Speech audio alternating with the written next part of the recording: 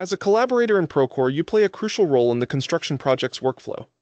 One of the key tasks you may encounter is responding to assigned submittals. In this video, we'll walk through the process of responding to submittals, along with how to efficiently filter and search for submittals in the Procore platform. When you are assigned a submittal in Procore, it will appear in your My Open Items section on the home page. Additionally, you will receive an email notification from Procore containing all the essential information required for submitting the submittal. This information includes details such as the related spec section, the responsible party, and your role as the assignee. The email serves as a handy reference point for initiating your response. To begin the submission process, you can either click the View Online link in the notification email, or manually navigate to the submittal within Procore. Submittals assigned to you will be clearly indicated with a banner at the top of the screen, making it easy to identify those that need your attention.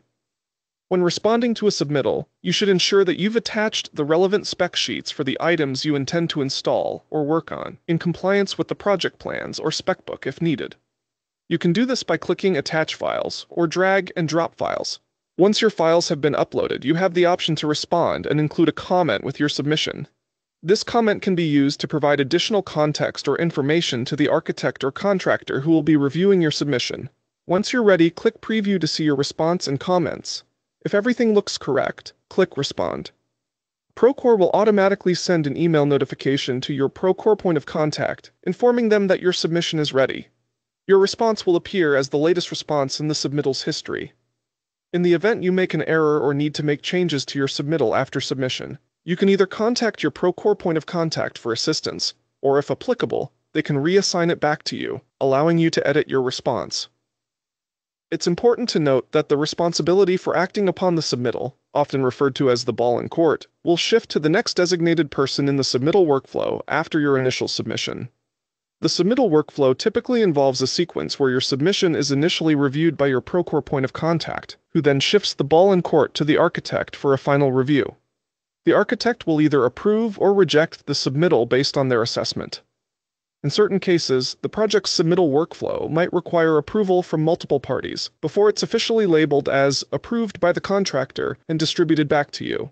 Throughout this process, designated reviewers might request additional information or clarification from you before granting approval.